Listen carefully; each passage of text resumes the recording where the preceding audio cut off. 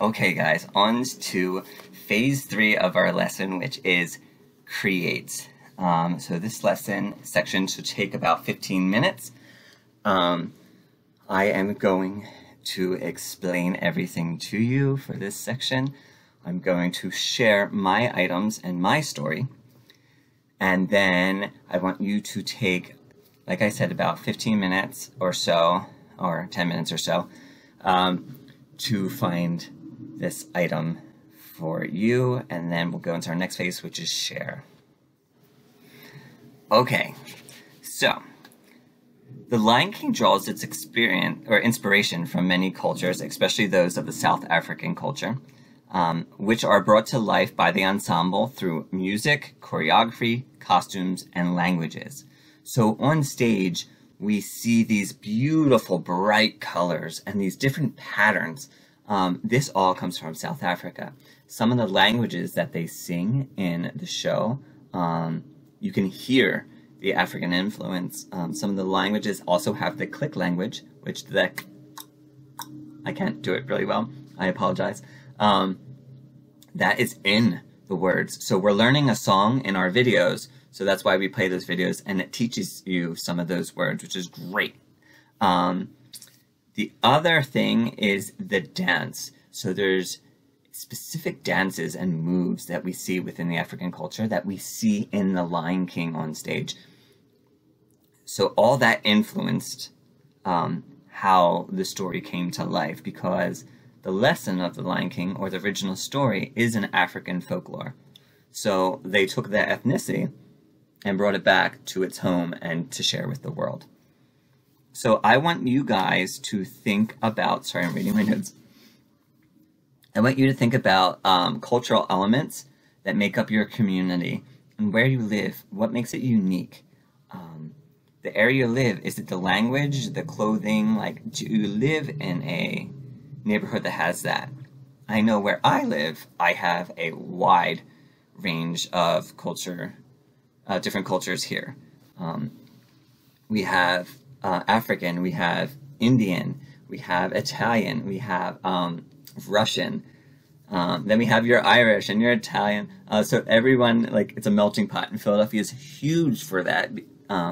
Us and New York and Chicago, our major cities, are usually huge melting culture pots. But my neighborhood is very heavy in that, and I love it, because anytime I want to go to a restaurant, because a lot of our people that live around me have their own restaurants, I can just walk down the block or walk down a couple of blocks and go to a different restaurant every single night, and they're owned by these families, which is great. So yeah, so once we think about our elements in that, let's think about our own culture. Do we know what our culture background is? I know mine is, as being a family historian. In my family, I did the DNA test on Ancestry and 23andMe. So I know my background. I just knew that because my grandparents are kind of fresh off the boat. Well, I should say my great-grandparents are fresh off the boat. So I'm third-generation American for some of us, and then some of my family has been in America for a very, very long time. So yeah, so I want you guys to think about that. So then we're going to find an object that represents our own culture. And in our journal, we're going to make a list about the things you know of this item. And I'm going to talk about some questions that I want you guys to answer about that item. So when you think about your own, so I'll tell you mine. I am majority, I am Italian and Scottish. There are other ones in there like German and all that. German, Irish, Greek. But my majority of my culture is Italian and Scottish.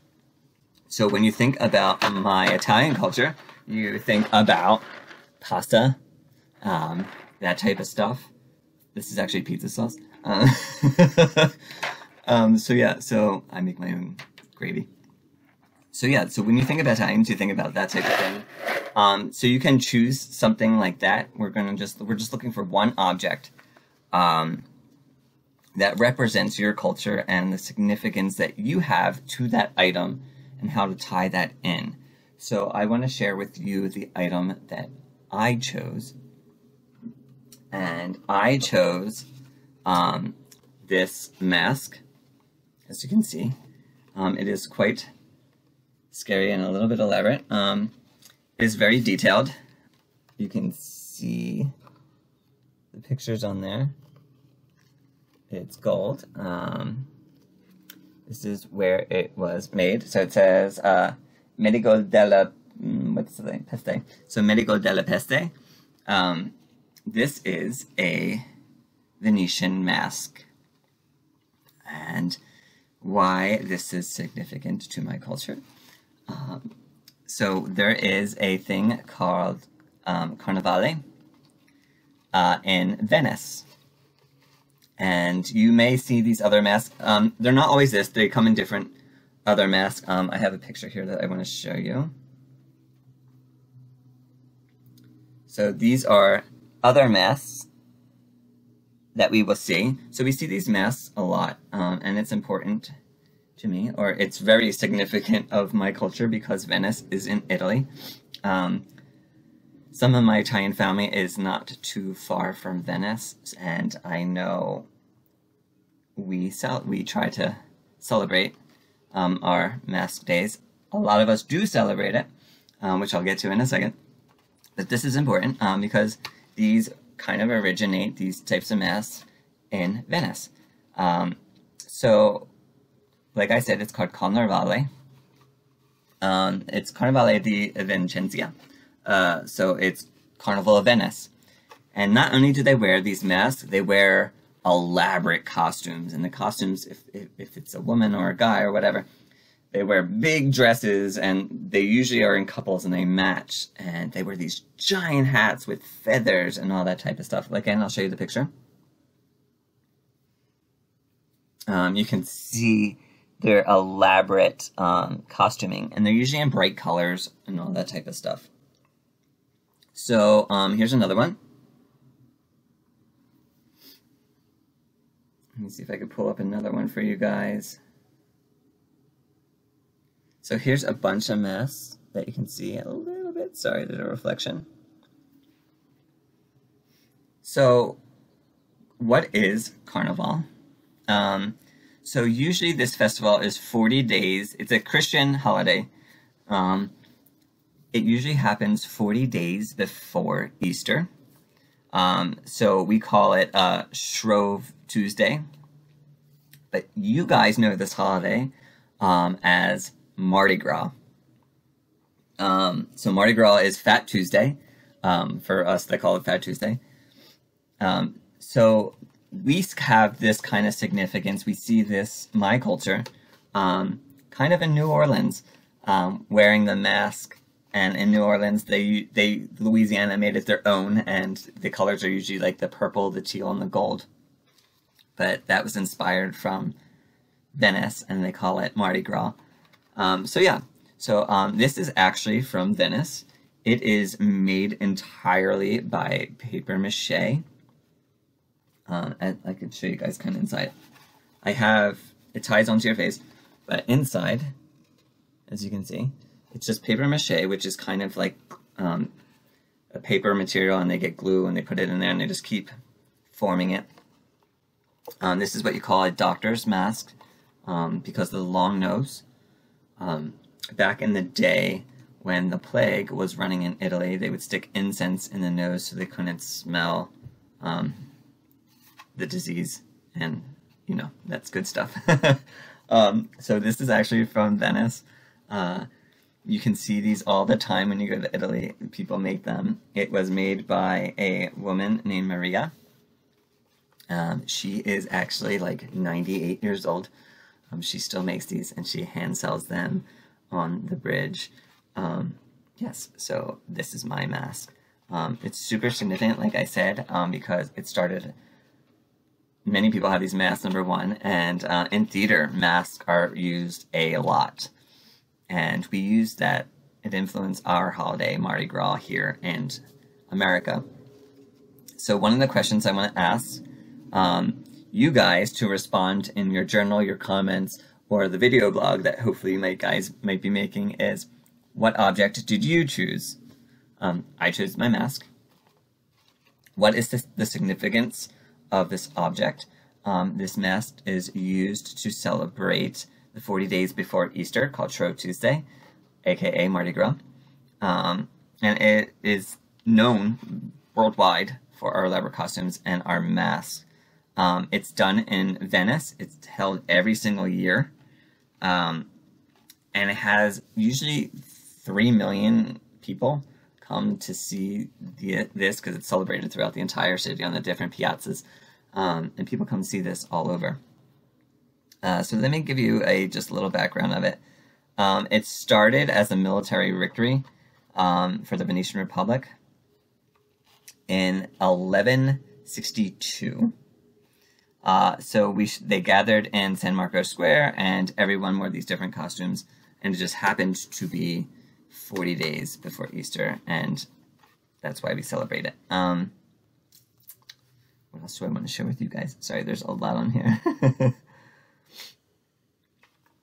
So yeah. Question that we want to say is significant, which I already did. So that was question 2. Question 3 is, why do you keep this in your home? I keep it in my home because I like collecting items from around the world. I don't think you can see anything in my background that I have from around the world. I do have a Buddha down there from Tibet. So I do like collecting objects from around the world, but I keep this in here to remind me of my travels and my family. Because in my past, I don't know, did my family attend these when they lived in Italy? Did they make their own masks? Did they wear elaborate things? I know I wear these during a show or play, if it's required. So it holds a lot of significance for me. It reminds me of theater, it reminds me of my family, it reminds me of my culture, and reminds me of a fun time. And the next question, the last question for your journal is, what does this object mean to you? That kind of tied in on why I keep it at home. It just reminds me of a lot of, makes me remember my family, my Nonna, and where she came from. So I was blessed to know her, and I know she came from Italy and Cacciamo. So yeah, it has huge significance. It reminds me of my family, theater life that I actually love and live. It just reminds me of a fun time. So for you, again, the questions are, why did you choose that object? What is the significance of the object to your culture? Why do you keep it at home? And what does the object mean to you? So take as much time as you guys need. Find that object and share that object with us, which is our next phase, which is share. So whatever you guys choose, tell us about it. Or take a picture with it and write a story. We want to see this. Put it in our Class Dojo portfolio for your student. You can comment, email us. You can email me at kforbes@coreservices.org if you want to send me the story or picture. We really want to see what you guys chose. So our last phase of today's lesson is our reflection. So this is where you're going to need your journal, again, and your pen or pencil. And we are going to have 2 writing prompts. Like I said, wherever skill level you guys are at with writing, you can write it out. You can write your response to the question. You can write your thoughts. You can write a poem. You can write a haiku. You can draw pictures, or you could just put color swatches on how the question made you feel. Whatever you want. I just want responses. So in your journal, you're going to date it today, whatever the date is. So I'm just going to write, what is today's date? So I'm going to write May 12th, 2020. Should you always kind of start your journal entries with the date, so it tells you how you felt on that day and you kind of remember why. So the first prompt in our journal is going to be, how did you pick that object to share and why was it important? So those questions that I asked you in our create phase about the journal, you're going to just now write it. So I chose my Venetian Mass.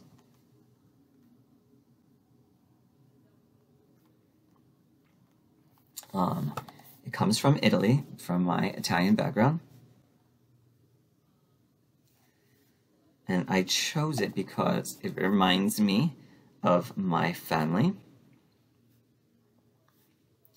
It reminds me of my trip.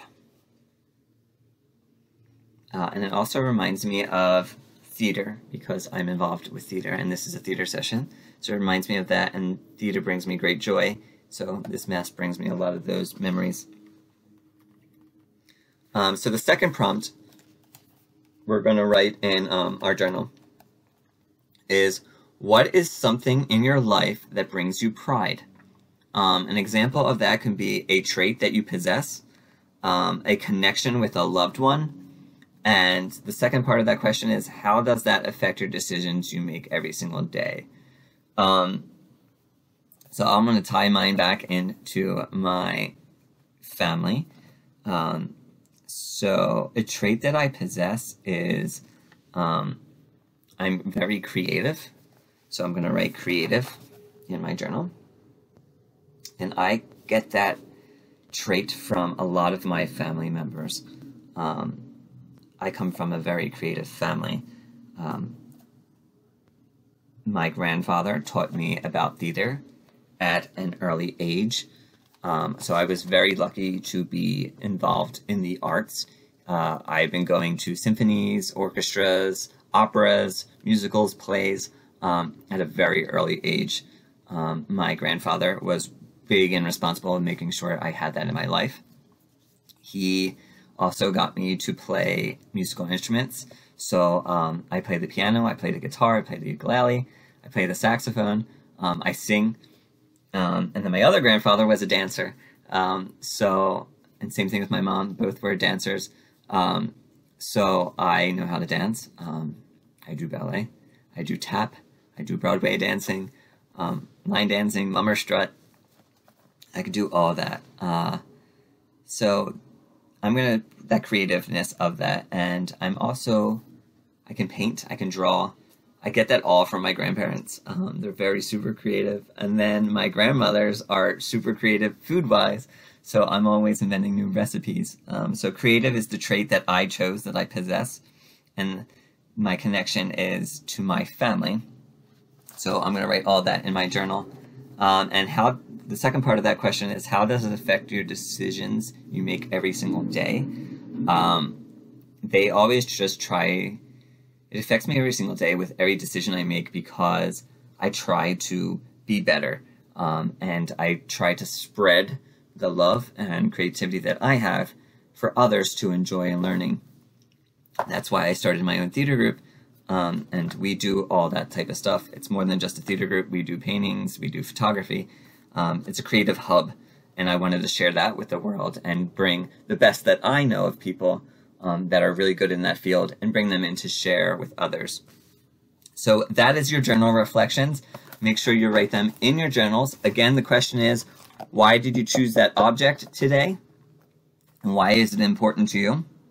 And the second part is, what is something in your life that brings you pride, if it's a trait or whatnot, and how does it affect the decisions you make every single day?